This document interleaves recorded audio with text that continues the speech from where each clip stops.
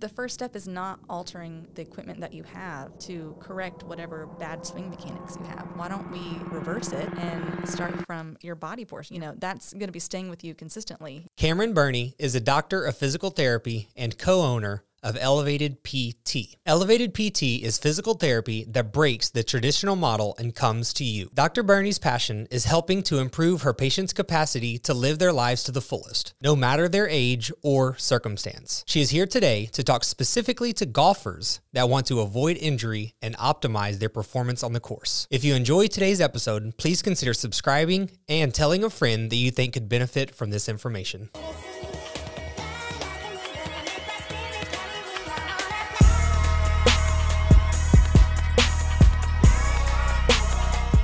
Welcome to Only the Greatest Podcast.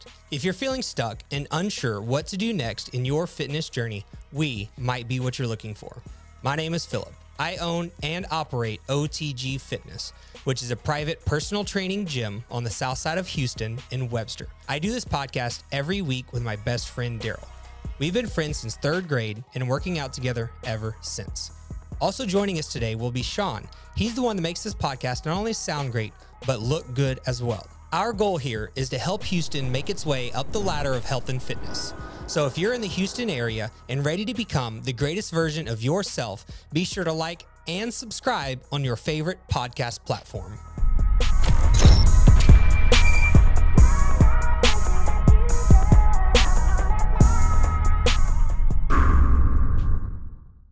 I know you said just call you Camaron, but yeah. I can't talk to a doctor and not call you Dr. Burney. I don't understand how you don't prefer to be called doctor. I don't know. I just, when I was in school, I really was like, oh, the second I graduate, everybody's going to have to call me Dr. Chide. That was my maiden name. Okay. And I told my parents, I'm like, for a whole day afterwards, you're going to have to call me Dr. Chide. And then I got there and I was like, no, that feels weird. Just stick with Camaron or Cam. I don't know. I'm going to stick with Doc. How about Dr. B? Go for it. Okay. That's like Dr. Frank. Dr. Frank's like, yeah, just call me Frank. I'm like, dude. Nah. That would be sick, man. Yeah. Now, we're going to go with Dr. B today. Okay. So thank you so much for being here. Yeah, I'm excited. And something that you mentioned earlier that I actually didn't initially think of, but is a really great point, because maybe myself being in like fitness, I do think of physical therapists being there for people to elevate performance often. But I guess to the layperson maybe, and someone listening to this, they do usually consider a physical therapist only getting involved like post-surgeries, major injuries, things like that. So do you want to go ahead and talk a little bit about the role that you could play in someone that's even not necessarily, post-surgery or post-major injury? Absolutely. So my business partner, Christina, and I have kind of changed our language a little bit to help other people kind of understand the vast area that we're able to cover with our degree.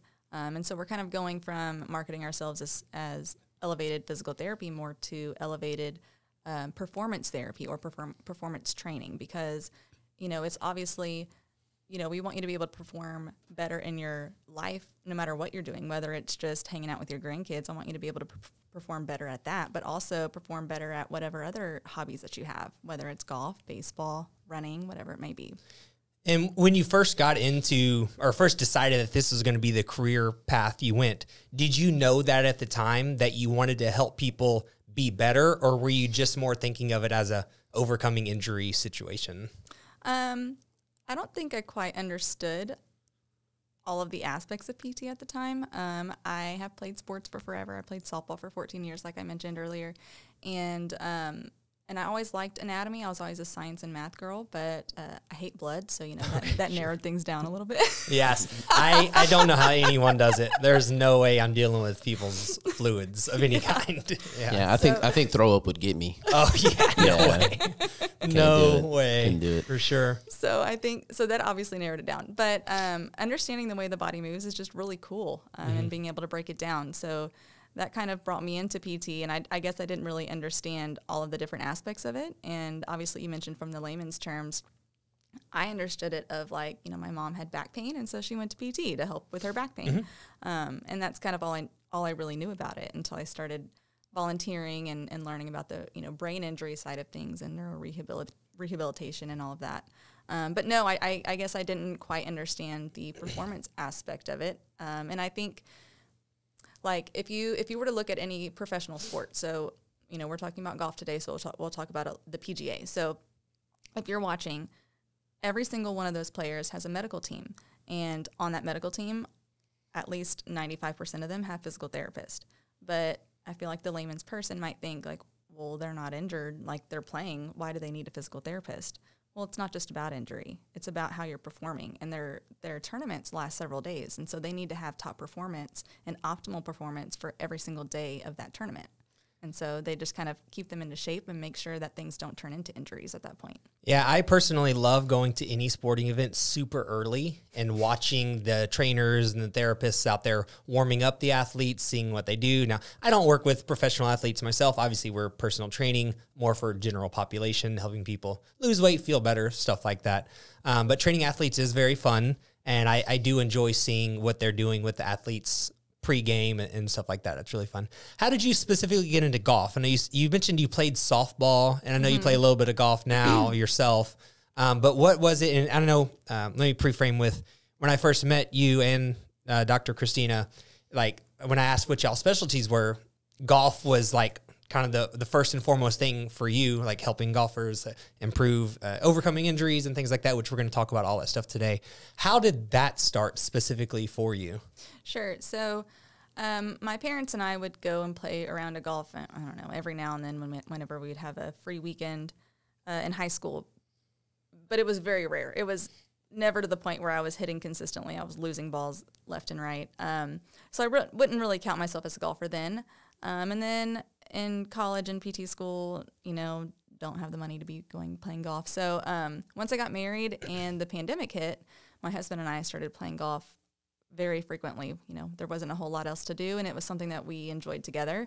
And then we'd play, you know, scrambles with my parents on the weekends or something like that. And so I started playing more and more consistently, and it was a lot of fun, and it was a way for me to get out the competitive side that I have that has just kind of stayed dormant for a while, you know, because I'm not in school anymore. I'm not playing sports anymore. And so, you know, what am I going to compete with? My GPS on my drive home, you know what I'm saying? So That's so funny.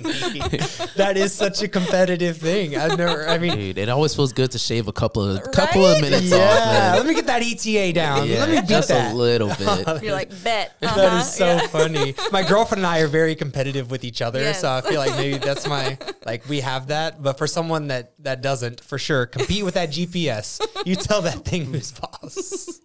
That's so funny. Yeah, I think that finding ways to fill our competitive drive as adults is very important. Yeah, and for sure. even if you're not a professional, I recommend people all the time, find a sport, find an activity, a skill that you can get better at, because the sense of fulfillment Absolutely. is so high when you get better at something. You don't have to be a professional. You don't have to be winning money, but find something that you enjoy doing.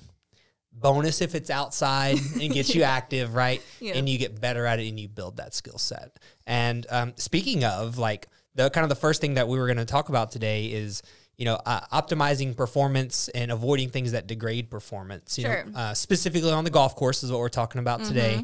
But what I wanted to mention was, it's important to do that in all aspects of your life. And today we just Absolutely. happen to be speaking about golf. So maybe you can get us started here with talking about some things that do, you know, degrade performance, things that you want to avoid. Then we can move into, you know, specific workouts and protocols. And then we'll talk about the injury stuff a little later.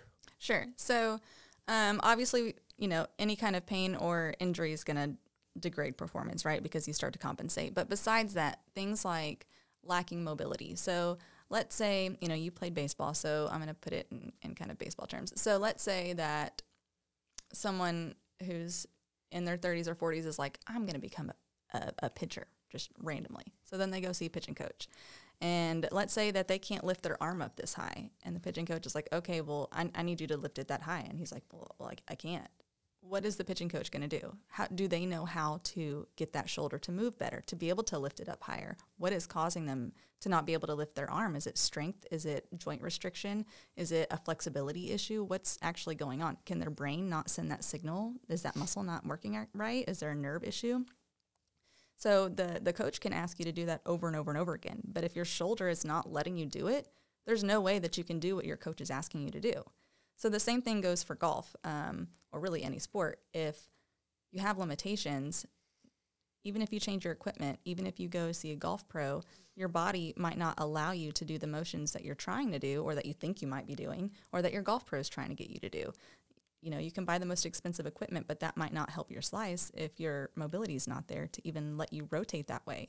So mobility is definitely a big thing.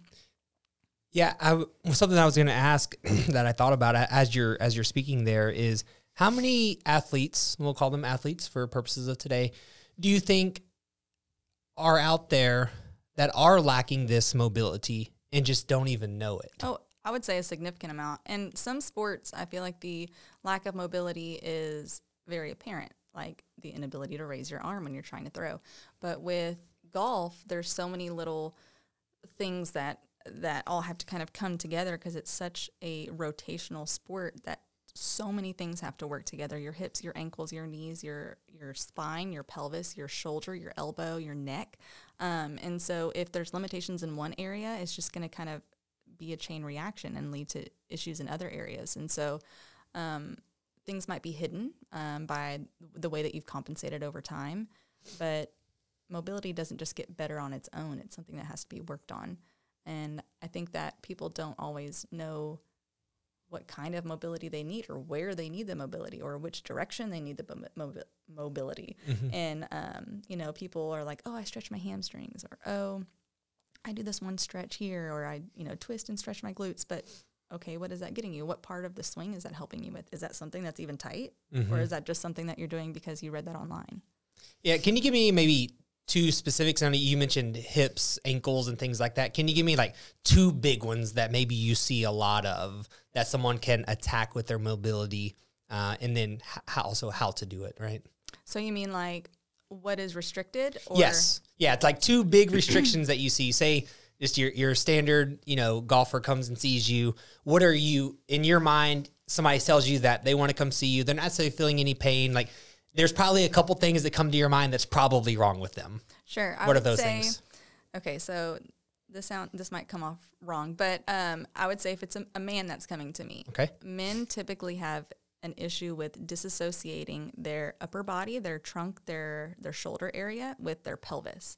So y'all typically will move more as a unit than women. Women are usually better able to disassociate the two and move each freely.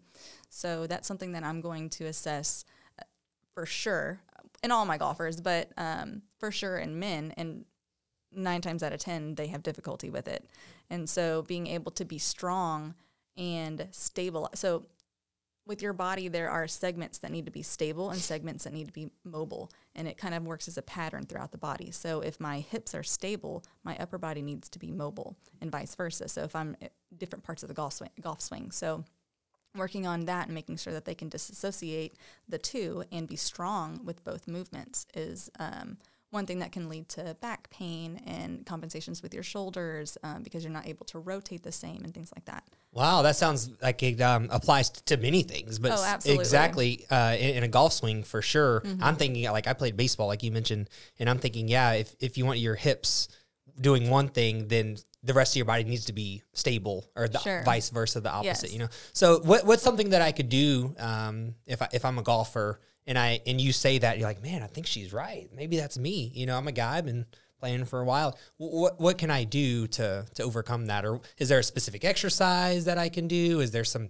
training, some warm-ups, maybe something like that? Sure. So one thing that I like to do kind of as a starter for trying to learn how to disassociate the two is, let's say that you are standing with your like bottom up against a wall, and you get into a 5-iron stance, like you're going to be, you know, hitting the ball with a 5-iron.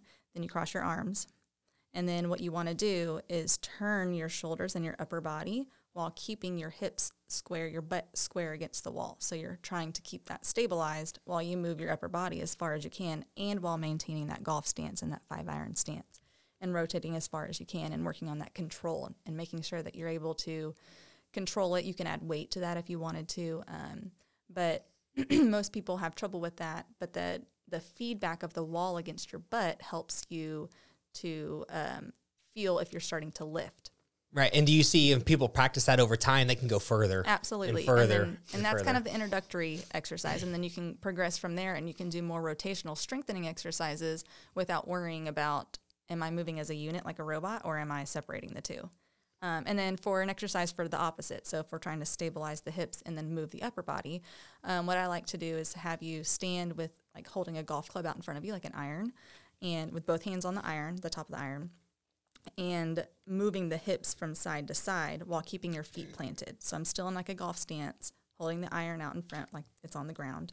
And then I'm just kind of moving my hips without moving my shoulders. It's hard to kind of do sitting. Yeah, I'm following. No, I'm following. You basically what you're doing is you're forcing one piece of the body to be stationary, yes. whether it's the wall or the iron, right? And then the other part of the body, you're trying to move it. Yes. And you're giving yourself signals. Yes. Right. You're trying to improve the neuromuscular control and your body's ability to differentiate the two from one another. Mm-hmm. Okay, yeah, very cool. Those are great tips. What about, so you get one from men, you called me out. That's fine, you know. I was over here moving the whole time. I saw you in the corner of my eye. Independent, bro. I was doing the mummy over here. Yeah. Just knocking it out. Yeah, give us one more. Maybe if it's a female, like what's something that, and I mean, maybe it doesn't have to necessarily be female. And I would say, so females, it tends to be, I would say, more strength, maybe coordination related.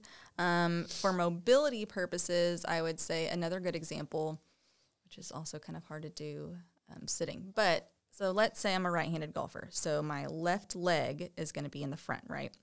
And so whenever I am swinging back, so on my backswing, if I'm doing it properly, then my left hip, because my foot's supposed to be staying still, right? My left hip should be going into external rotation, because even though it's stationary, my pelvis is rotating off of that axis, right? So when I'm on my backswing, my left hip is going in external rotation. Then on my downswing, my pelvis rotates, and so now my left hip is now going into internal rotation.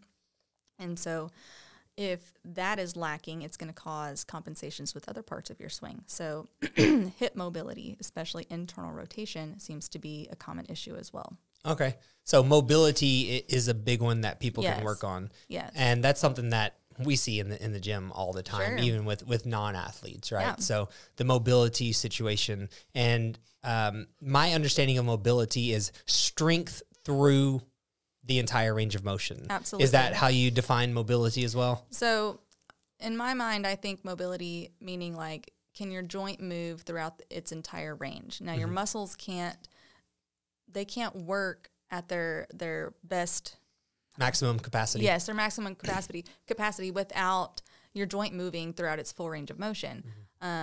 If your knees can't move past 90 degrees, like you're not going to be able to do a complete squat no matter how many times you ask them to do that.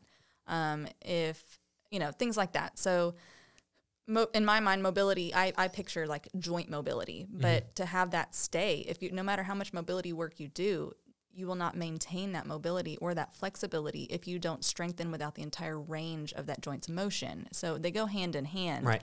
But I don't know. I feel like they need to be paired. Yeah, they do get paired. And the way that I separate flexibility from mobility is the ability to move, to get there. Mobility is having the strength and structure throughout the whole thing. So that's kind of how they're different. Yes, and I also think, like, in my mind, my PT mind at least, flexibility to me says how your muscles are moving, like your joint.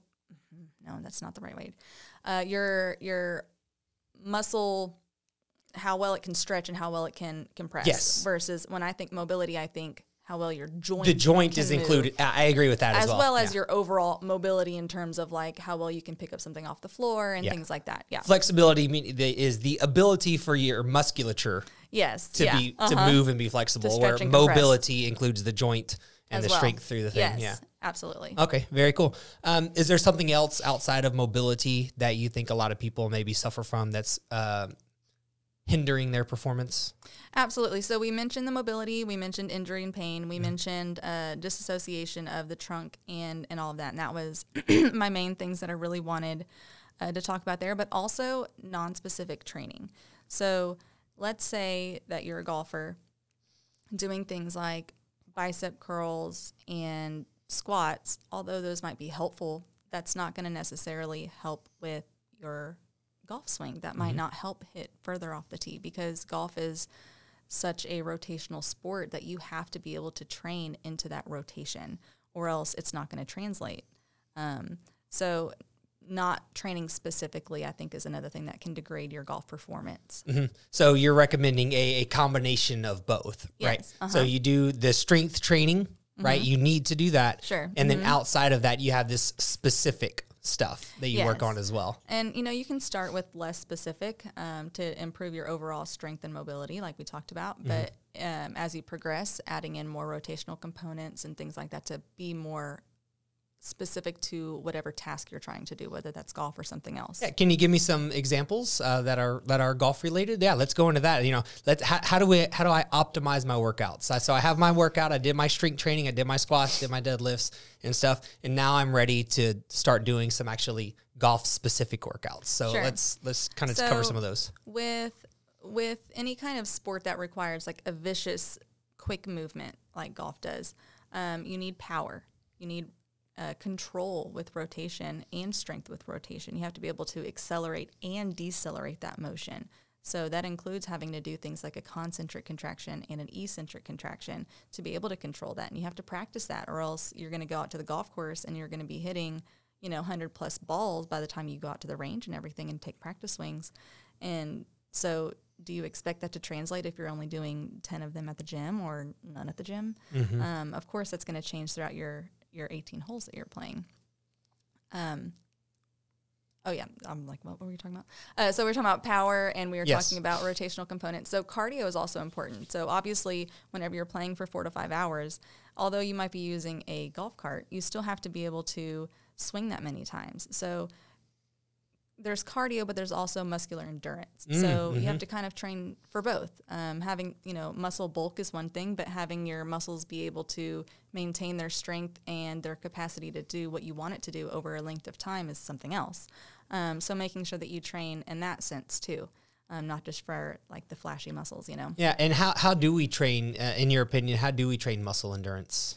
I would say having more reps with a low load is the best way to go. But like I said, making sure that whenever you are training that, it's more into your task-specific activity that you're trying to do. And what I mean by that is not, let me tie a TheraBand to the bottom of my golf club and I'm just going to swing it and try to have that kind of resistance. That's kind of what I was thinking, though. Yeah, that's kind of, you might think, yes, you would think that, thinking. but that will just kind of cause you to compensate with other things, because now your body mechanics have changed because there's a random load at the end of your golf club that you're not used to. And so it's going to cause you to have variations in your swing and cause poor muscle memory. So it would be better to do things like if I am kneeling, we call it half kneeling. So I'm familiar. with one, okay, all right, perfect. And with the TheraBand, tied either up high or down low and doing a chopping or a lifting motion. So those are really good because I'm stabilizing my pelvis and I am rotating my trunk. So getting that rotational component.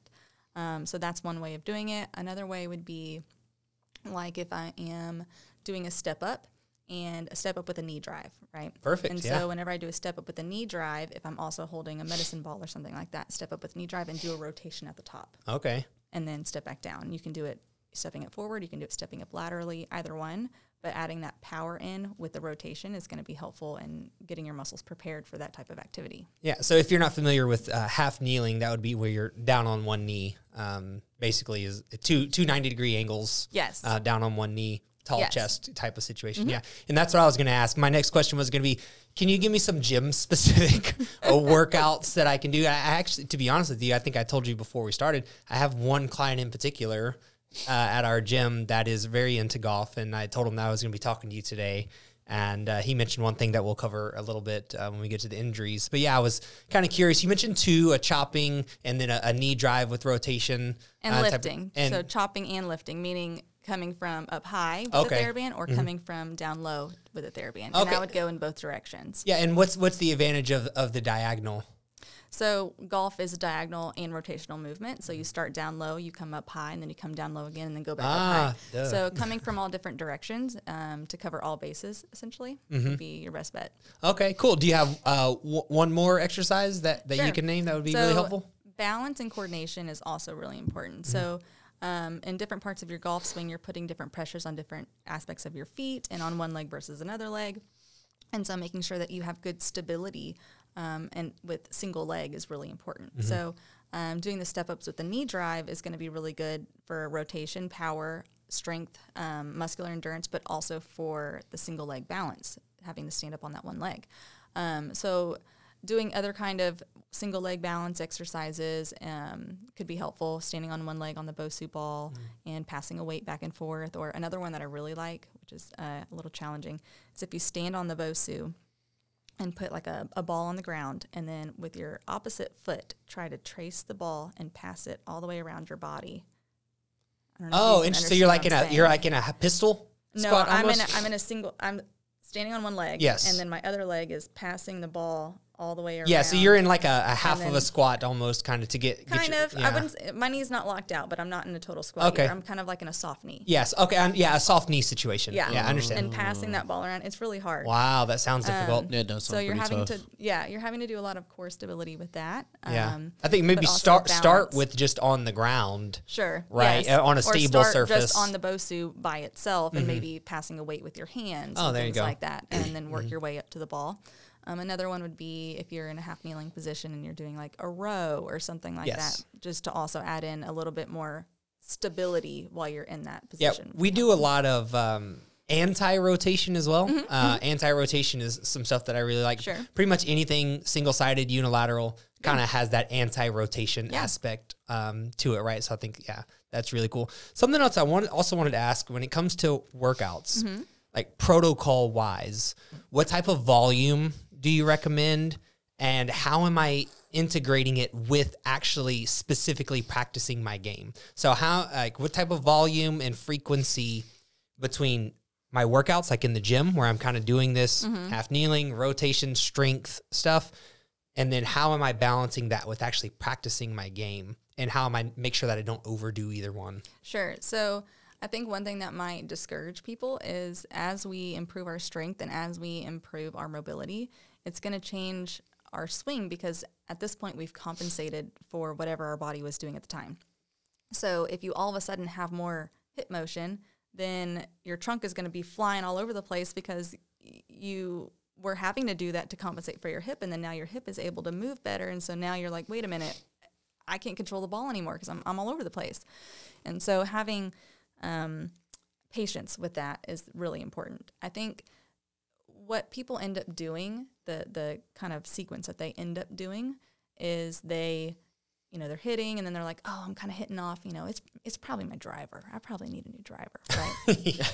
So they go out and they buy. It's always the equipment. Right? Yeah. They go out and they buy like a $500 driver, and then they keep hitting, and they're like, oh, maybe that's better. It looks a little bit better, but it's still a little off, So then they might go see a golf pro, and they work with a golf pro, and, they'll improve some, but there's still something missing there. They still can't get what they're looking for, right?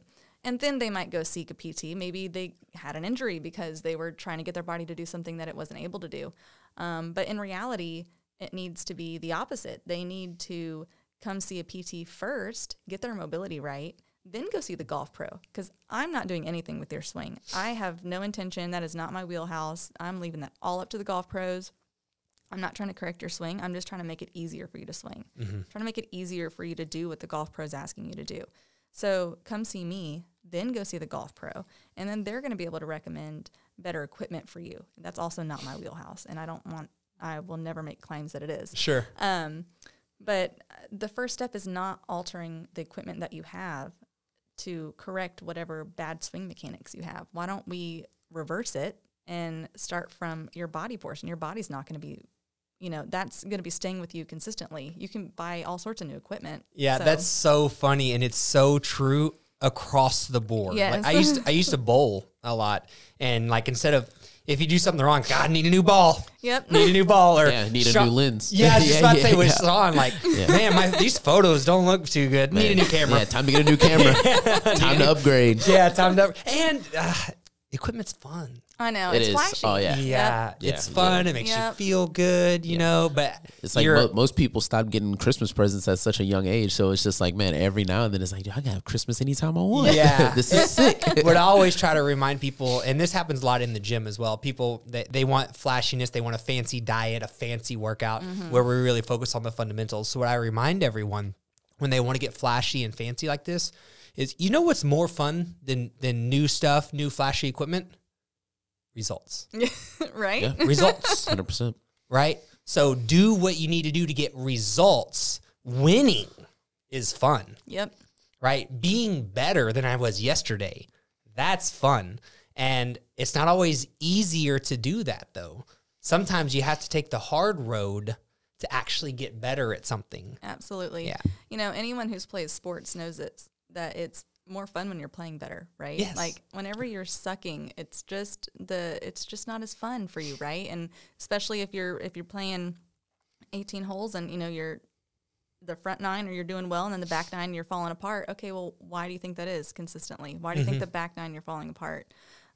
If you can stay consistent throughout your whole course that day, of course it's going to be more fun. Of course you can have the bragging rights to your friends and you're going to take all their money that day. Yeah, for sure. Yeah. And those are all really great points. And something I think we kind of skipped over a little bit was I was asking about the how to intertwine my workouts with my amount of time that I'm spending practicing my sport. So I have exercise in the gym to help me get better at my sport.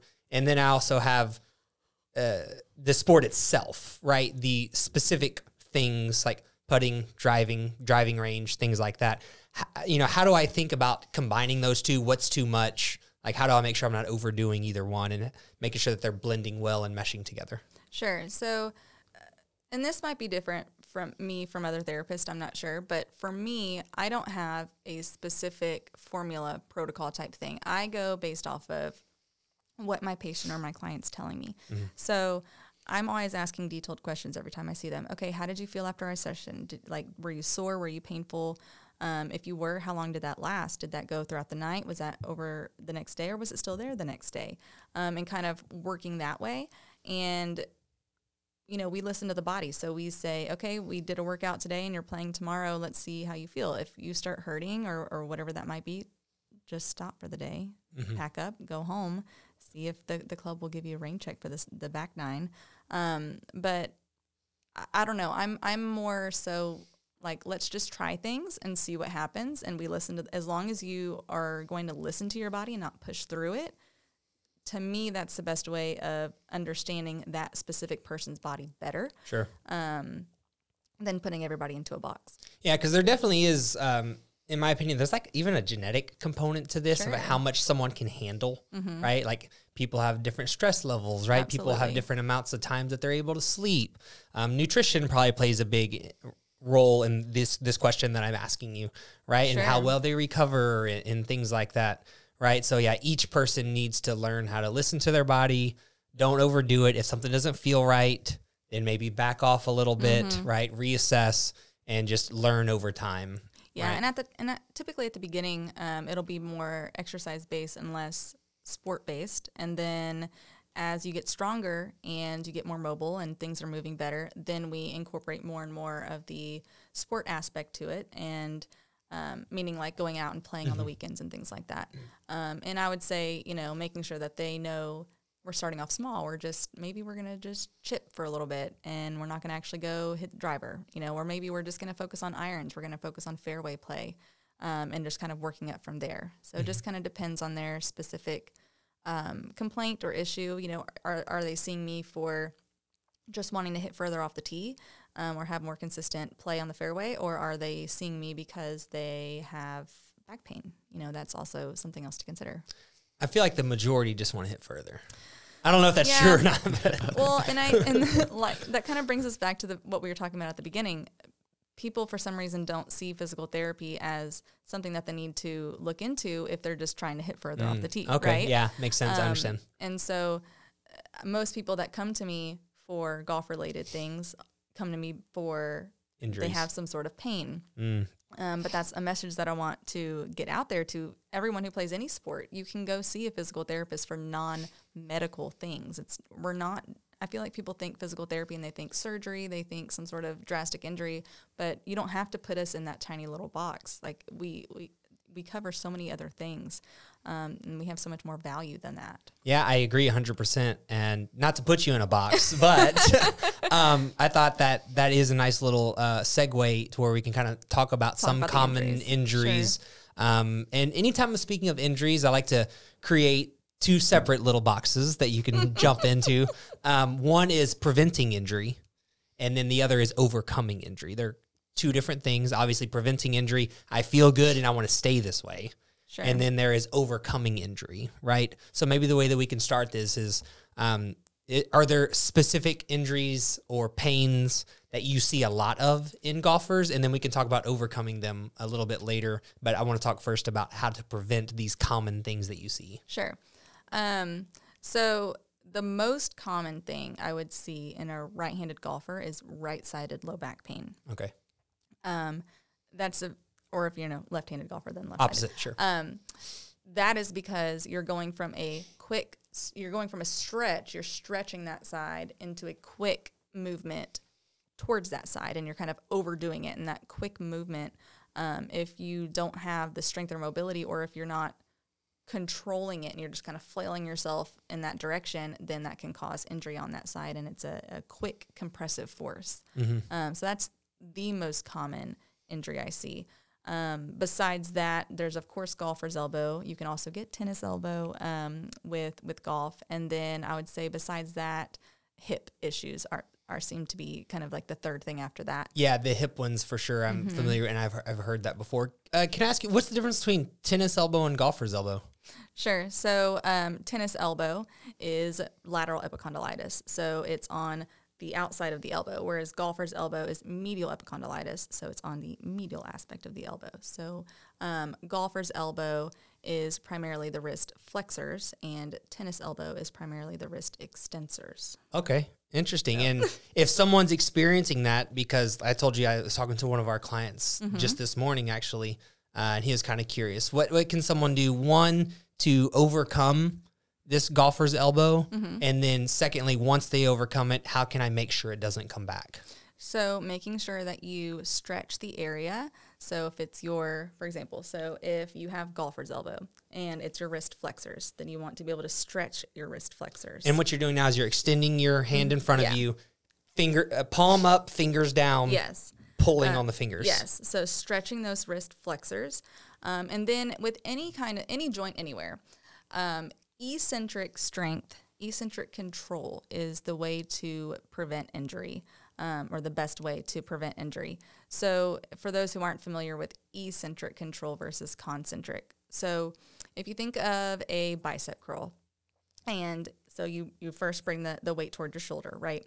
So with that, your bicep is going from a lengthened position to a shortened position. So it's easier on the muscle that way. That's the easiest way for the muscle to grab itself and pull.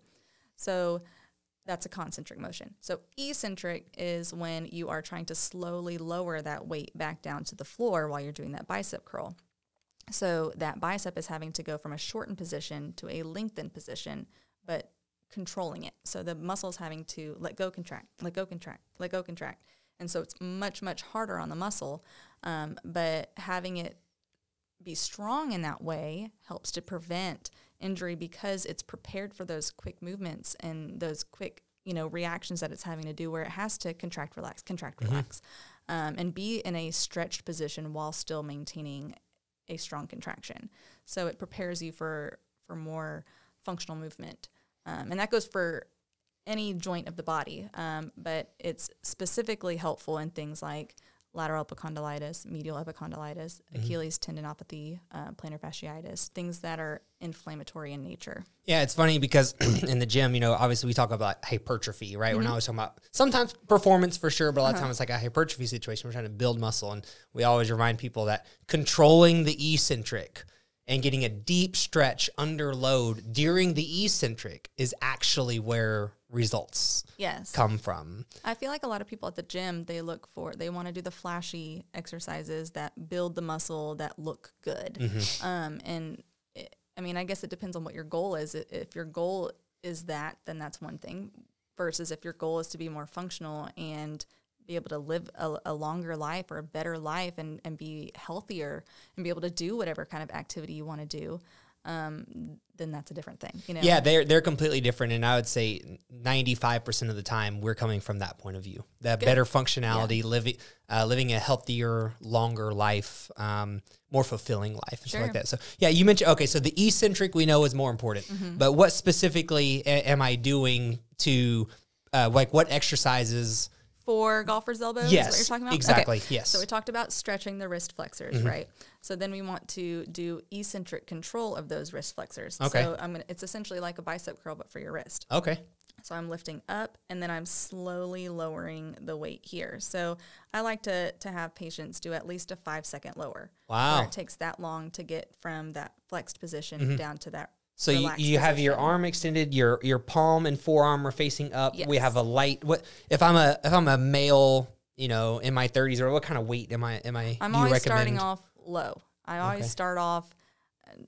It depends. I might start off at a 2 if that's what the patient needs. Sure. But I typically don't start more than 5 for if sure. If it's heavy, will it hurt or? Yeah, I would rather them start with endurance of that, because once again, it's an inflammatory condition, and if they're doing an activity like golf that's causing the golfer's elbow, they need more of that repetition. They need more of that muscular endurance versus the hypertrophy of the fibers, Sure, yeah. So having that low load is going to be more beneficial, and it's going to help with reducing the amount of inflammation that's going on. If you start it off too heavy, then it's just going to cause more inflammation. It's going to get more irritated. And so if you start off low and build up tolerance, I like to always see how they respond to the low load first. I'm like, they might say, oh, that's easy. I'm like, okay, that's okay. We're going to stick with that today. And then I want you to really pay attention to tonight and tomorrow and see if it feels any, more tense, if it feels more inflamed, or if it feels better, and do those activities that might irritate it. Like, whether it's just typing on a computer that might irritate it, or washing their hair or something like that, or opening a jar. Test it out, see how it feels, and let me know when you come in next time. And that's going to change what I do, whether we increase it or whether we stick with what we got. And when you were doing your example, you kind of had your arm extended out, like on the chair. Is it important for me to have some type of stabilizer here? Like, is it important for me to have my arm extended out, my forearms on a table, my wrist is hanging off the table for that range of motion? Can I do this like hanging to my side? Does that lose the efficiency, effects? I usually have patients do it so that they're sitting at the table and their arm is rested with like a rolled towel right here. Okay. Like that. Like their elbows on the table and then their forearms rested. Or you can do it with your wrist hanging off the table completely. Your elbow and your whole forearm is on the table, but the wrist is off. Right. And doing it there. Or even if you're sitting, doing it on your thigh. Okay, having gotcha. Your wrist hanging off. Like hanging off your knee kind of right thing. At your knee. My forearm is on my femur, right, with my wrist hanging off the knee. Yep, exactly. Okay, sets, reps. You said 5-second eccentric. How many sets? How many reps? It depends. So I'll usually start with 10, and I'll say, okay, we're just starting with 10. And let me know when you're done. So then I'm watching them, and then I say, okay, how does it feel? Maybe I'll palpate to see if they're more tender or not. And if they're like, oh, no, it feels good. I'm like, okay, let's try 10 more. And then we go from there. And that's usually the number I start with is 10, and then I go up from there. And so if they tolerated that well, then, my next time I might go up to 12, or I might go up to 15, or maybe I'll do an increase in weight. It just kind of depends on how they respond to what I'm doing at the beginning. And then I make my decision based off of that. It's all just kind of like... Depends on the situation. Yeah. And when you say palpate, you're putting pressure on the area of pain. Is that accurate? Yeah, okay. I'll kind of like dig, for lack of a better way to say it, dig my thumb in to the muscle and follow it through the course. So follow it through the muscle belly where it attaches, and then down to the tendon, and see if they have more tension, less tension, more tenderness, less tenderness, things like that. And is it worthwhile for me to do this on both sides, or should I just focus on the side with pain? Absolutely. I would. So as a physical therapist, if I was seeing you, I would probably focus on the painful side unless I saw definite deficits on the other side that I feel like are contributing to the one side that's painful. But at home, I would tell you it would be good when you're doing this exercise at home to do both sides. Okay, very nice. Yeah, so that's kind of a nice cover of golfer's elbow. Sure. Yeah, so let's move on to maybe the hip thing, which is, you said, the most common, right? So first question, how do I overcome it? Say I'm having this hip pain going on, and then what do I do to keep it from coming back? Or did you say the low back was the most common? Low back is the most common. Okay, let's go with that way. So low back, what do I do to overcome it if I'm experiencing that? And then how do I keep it from coming back? So if you're experiencing that lower back pain, what I would say is let's take it down. Let's take it back a notch. If you're having the pain while you're swinging a golf club, then we're going to need to take a break from swinging that specific quick motion. And let's figure out why. What am I doing that's causing the tension at my lower back? Is it the way that I'm swinging? Is it a specific swing characteristic? If so, let's try to identify that and let's fix that. So that could be incorporating the golf pro in there because they're the ones who are going to know more about the swing characteristics. So that would be on their end of things. And like I said, I think it's good for us to work together in that sense. From my side of things, I'm going to do a series of testing. So I'm going to test their hip range of motion. I'm going to test their hip strength, their knee strength, their ankle mobility, their ankle strength, their back mobility. I'm going to test all of that. And I'm also going to look at how they're moving functionally. And so from my perspective, I don't treat someone based off of a diagnosis. I treat someone based off of what I find in the initial evaluation. And so your hips and your back are so intertwined and closely related that if you have pain in one of those areas, I'm always going to test the other one, because anytime that you have weakness in your hips, it significantly increases your risk of developing back pain. And so I hit the hips a lot, mainly your hip external rotators, your glute med, and you're making sure that you have power with your glute max, not just glute max strength, but having power with it is really important. Can you real quick touch on the difference between strength and power? Sure. So let's say that you are,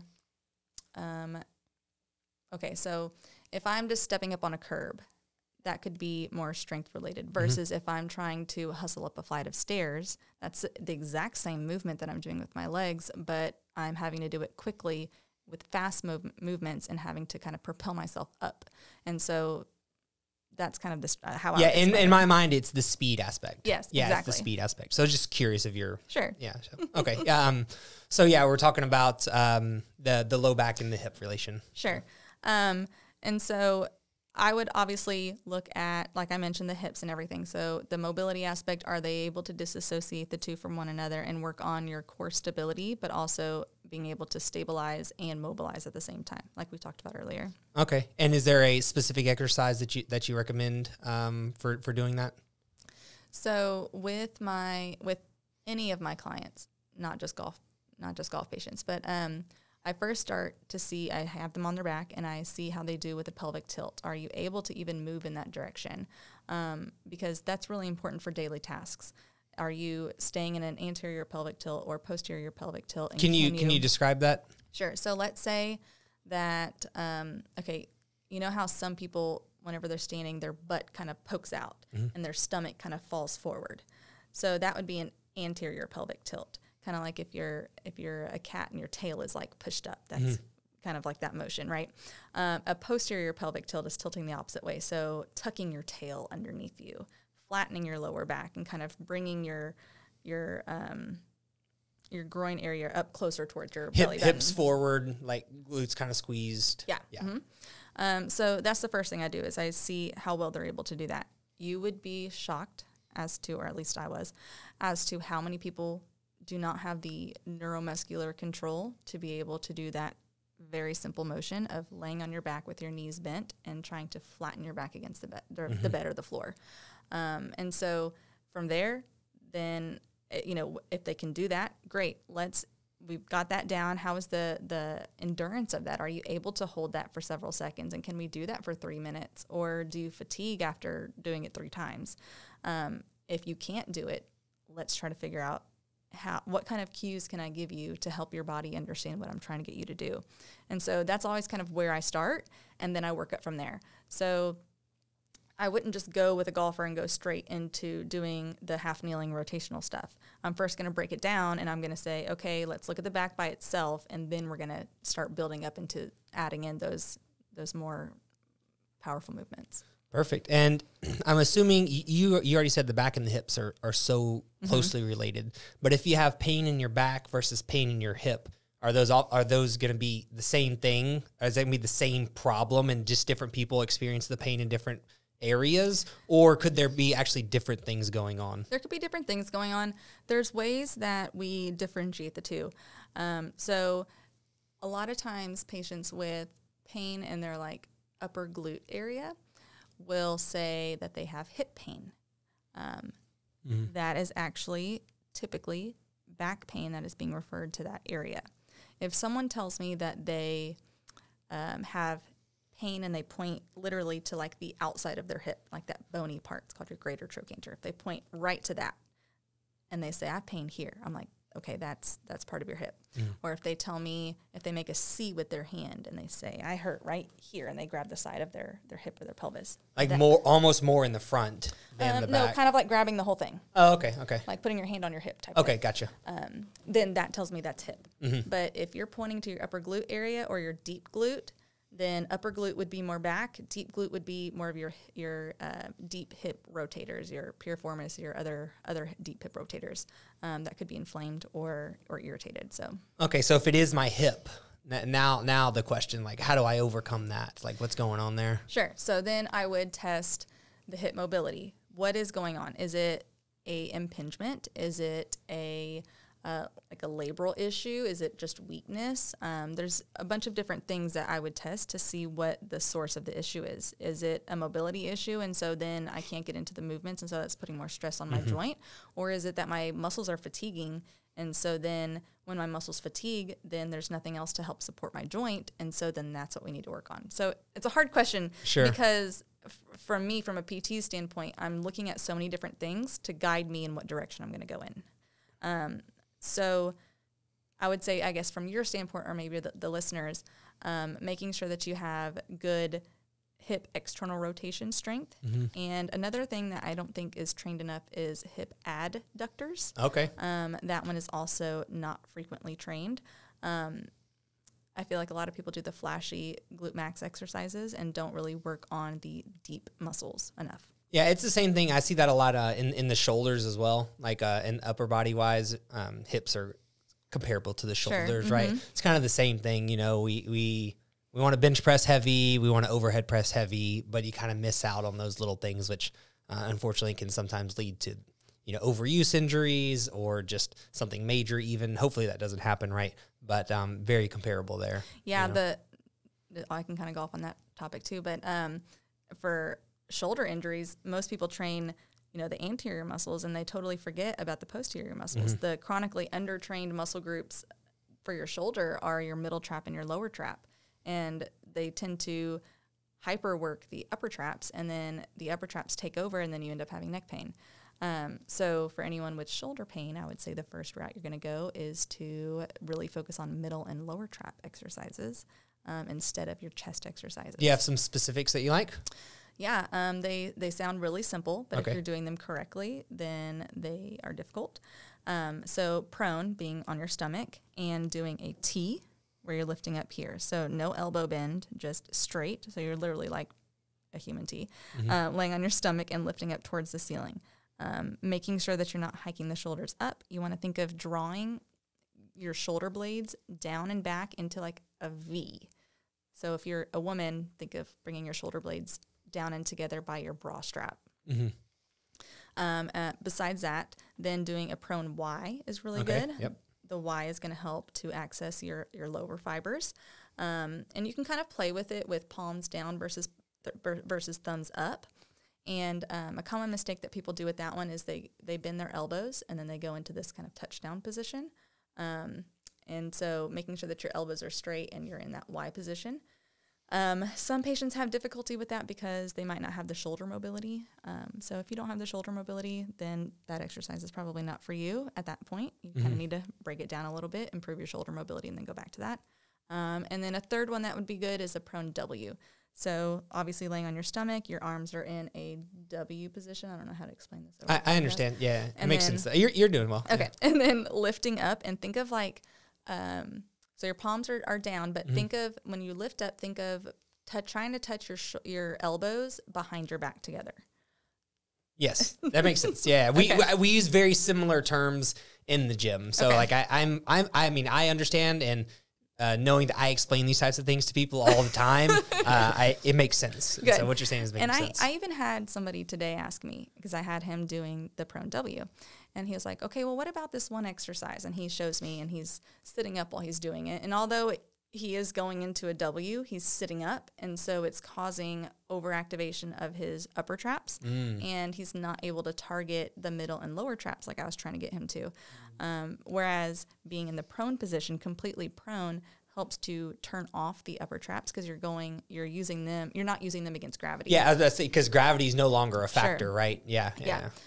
So just kind of a little tidbit there to not to let your clients change their positioning based off of what they think that might be helpful. You really want to do it prone to get the best benefit of it. Yeah, awesome. I guess a way to vocalize it, you can be like, whoa, I don't want no problems, man. I don't want no problems. Yeah, that position that you get into when you say that, like palms, like, whoa. Whoa, hey. Oh, this isn't my food. I didn't order this. Whoa, hey. Sean's always got a way of describing things, It's so helpful. That was great. Yeah, well, I mean, we talked about a lot of stuff today. Yeah. I hope that people listening learned something. The last thing that I wanted to kind of cover was at Elevated PT, the way that you guys, or is there anything else that you wanted to cover, I guess, before I kind of ask you about this? No, okay. We're good. Okay, awesome. At Elevated PT, you guys do it a little bit different, right? You go to people. There's two of you. So just quick and dirty, what exactly do you guys do? If someone listen to this, they're a golfer, right, in the Houston area, because you travel to people all over Houston, right? Yep. So they're a golfer in the Houston area. They really vibed with some of the stuff that you said. Like, what exactly do you guys do? How does it work? Because it is a much different approach that I've not seen before. Sure. So whenever people think that when they think of therapy that comes to their house, they think of home health. But that's not the case with us. We bring outpatient to you. So it could be anywhere that you want us to go. You could be working a corporate job and you don't have any sick time and you can't make it into the clinic, or maybe you don't even have time for us to come to your house. Well, I can come during your lunch break. You don't even have to leave. Bring your lunch that day. I'll come. We'll go into your office or into a spare, boardroom or whatever, and we'll do our session there. I'm bringing my table. I'm bringing weights. I'm bringing bands. I'm bringing everything that I need with me. And so you just tell me where to meet you, and I'm there.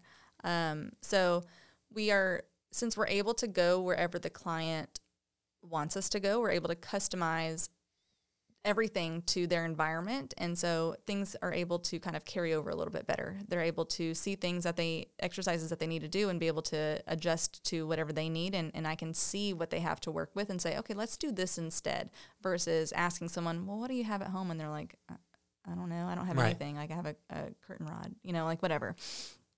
And so we come to you, like I said, we personalize everything. Our sessions are completely one-on-one. So it's just me and Christina. We're both doctors of physical therapy. We don't use any physical therapy assistants. We don't use any physical therapy technicians.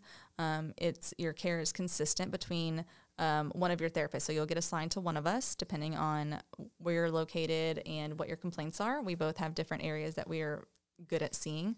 And so you'll only see your one therapist, and so everything is very consistent. I'll know what's going on with you the whole time. We don't have to spend the first 30 minutes trying to recap. I already know what's going on. Right. You're also able to contact us 24/7, text, email, call, and whenever you get a response, it's from us. We don't have any front desk staff. You get a response from us, you talk to us directly, and we promise to respond within 24 hours. So everything is very personalized. It's very catered to you and your needs and what's going on with you. Yeah, awesome. I love that. It's I was trying to explain to Denver earlier. Denver's my girlfriend. Kind of how you guys are different, and I kind of compared it to it's like us. Like as personal trainers, people have a go-to single source resource. We offer the same 24-hour service, 24-hour response via text message, which is how people prefer to communicate these days for the most part. And it's just a really helpful way in to allow people to get the help that they actually need. So yeah, I mean, all of our patients, all of our clients, they mean something to us, and we're also a small business, so every little bit counts, and we want to see everybody succeed. Right. And so we care about your health, we care about what's going on, and so we want to hear from you. If you have a question, I always tell everyone before I leave that session, I'm always saying, if you have any questions, please text me. Let me know. Let's work through it. Don't just suffer throughout the weekend and say, I'll tell them on Monday or whatever. Like, no, tell me then, and let's try to figure out what's going on. Yeah. When so funny side note, maybe last thing is when people sign up at the gym, like the way we do personal training is a little different as well. People are used to personal training, like they buy 10 sessions or whatever, and then just whenever they come in and they use them or whatever. But the way we do it is just automatic each week, depending on how many sessions they want to do. It's very easy. Makes sense for everyone. It's easy for us, easy for them. And what I always tell them after they, sign for their, terms and conditions or whatever about, hurting themselves and not being able to sue me and take my stuff like that, right? All that fun stuff. Yeah, all that fun stuff. I tell them, hey, you just gave me your credit card to put on file, and I'm going to bill you because you said I could. Take advantage of that. Don't go home wondering what to do. Don't think, what should I have for dinner? Or how do I meal prep? Or should I stretch after my workout? Don't wonder, ask. Yeah, don't go to Google. Yeah, I can't help you if I don't know what you're thinking. Exactly. Speak up. Exactly. We are here to help you. Don't feel bad. I always tell people that communication is the most important thing, because if you don't tell me during an exercise that something is too easy, something's too hard, or you're feeling something in a different spot, or you're not feeling it where you should be, or whatever, like, you have to tell me, because I don't know. I can't feel what you're feeling. And so I never want you to leave a session and feel like it was a waste of your time. Right. Like, you have to tell me, or else I'm not going to know. Yeah, I mean, I'll do my best to observe and make, absolutely, but what's going on in your mind, I can't read your mind. Yes, exactly. So to speak. Okay, awesome. Well, if someone wanted to get a hold of you or Dr. Christina, how would they do so? So check us out on social media. So our handle is Elevated PT Wellness. We have Facebook, Instagram. We just started a TikTok, and we just started YouTube as well. So you can check us out on there. We have our website, which is elevatedptwellness.com. You could email us at elevatedptwellness@gmail.com. Or you can give us a call. Okay, awesome. And you guys travel, do you have limitations to your areas that you travel to, or is it just Houston area, you're good to go? So we typically see our main area, I guess, is from Beltway down to Galveston, and then Kemah over towards Pearland. Okay. But we will see outside of that. We will see up into Houston and everything. Depending on the mileage, we might add just like a gas fee. Okay. But that's it. Okay, awesome. Well, guys, if you need to get a hold of Dr. B Yeah. for anything, be sure to hit her up. Yeah. And make sure you like, subscribe, follow the show, leave a review. I hope that you love it. Share it with a friend because it's very valuable information that Dr. B just brought us today. And we just want to spread the word and continue to help Houston make its way up the ladder of health and fitness. Definitely. See y'all next time. Bye. Peace out.